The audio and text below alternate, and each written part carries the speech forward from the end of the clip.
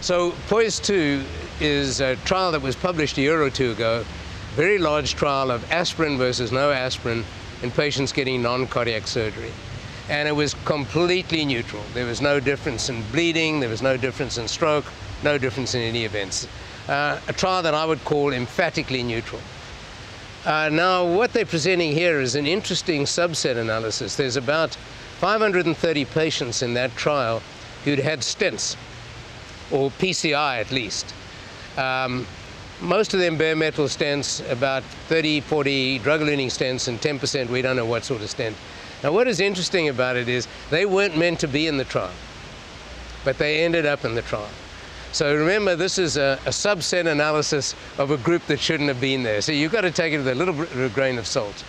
But in that group, there was a significant benefit from aspirin. Really. And what I think is interesting is they did another analysis. They looked at the patients in POISE-2 who had coronary disease versus those who did not have coronary disease. And they didn't see any difference in the efficacy of aspirin. So the bottom line was, in the group of patients with stents, they did see a benefit of aspirin. So what's the take-home message?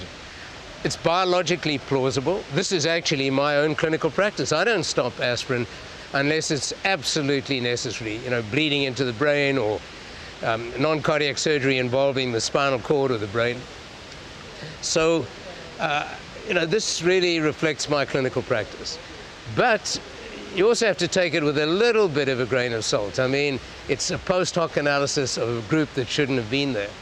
So the question that I would ask of the investigators is, does this mean we should do a trial, or does it support our clinical practice, and that is, don't stop aspirin unless you have to in people with stents? And I don't think we have to do a trial for that.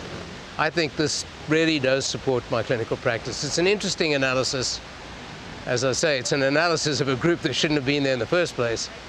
But I believe it. It is plausible and it makes sense.